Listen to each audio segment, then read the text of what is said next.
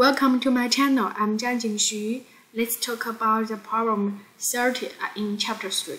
In this one, it asks you to find how much the displacement in horizontal a person can jump on moons as compared to the Earth. If it take off, the speed and angle are the same. The acceleration due to gravity on the moon is 1/6 of what is on the Earth. So these problems, when we first do that, we think, wow, it is difficult. But then we can consider this person jump on the Earth at the very beginning. We can see this is a reference point, and we have a horizontal and vertical, and this person jump from there to there, right?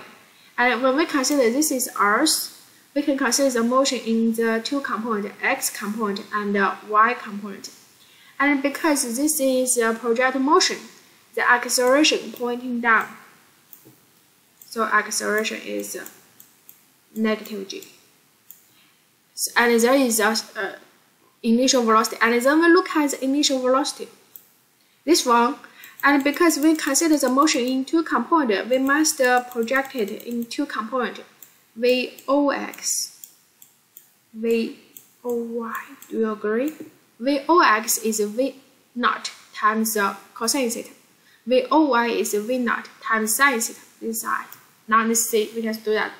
Now in this case, first thing we consider the y component. We can see initial position is there, final position is there, so we can write this function, the position with the time t. We can see initial position is 0, final position is 0, and then the initial velocity is given Voy, and the acceleration is negative g. So in this one, we can find the time t. Agree? The time t is there. 2 times Vy0 divided by g. Now we need to find the displacement in x component. The displacement in x component is just the Vox times the t.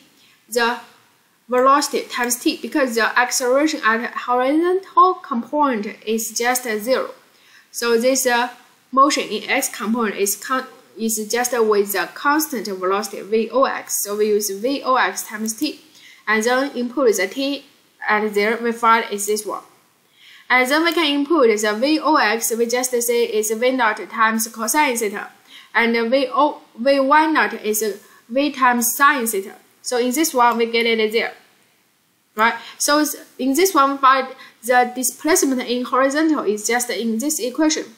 And then, because we can consider this mass equation and write it more simple in this way. So the displacement in x component is V0 square sine 2 times theta 2 times theta divided by g. And then now we consider the motion on the moons. Very similar, it should move the same. So we must keep this one. It tells us the displacement, the relationship between the displacement in x component with the initial velocity and angle theta.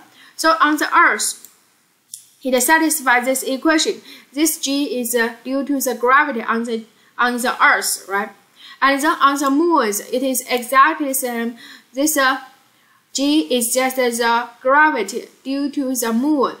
And then we can say this term and this term are exactly the same. So we can write the equation in this one. And we know the Earth, the acceleration due to gravity on the moon is 1/6 that on the Earth. So we can then do the calculation, find the displacement on the moon. So this is just on the moon, r on the moon divided this g at this side. So it is this one, and g, the gravity on the Earth divided by gravity on the moon, 6 times. So then it is 6 times farther. Thank you.